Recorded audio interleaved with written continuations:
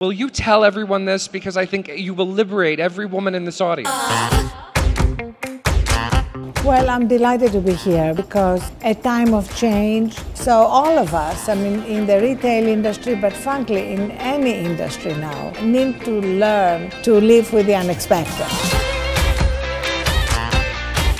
So you have to really pay attention. You have to keep aware of the next big thing that's happening. But if we rise to it, it actually, I think, enriches our lives.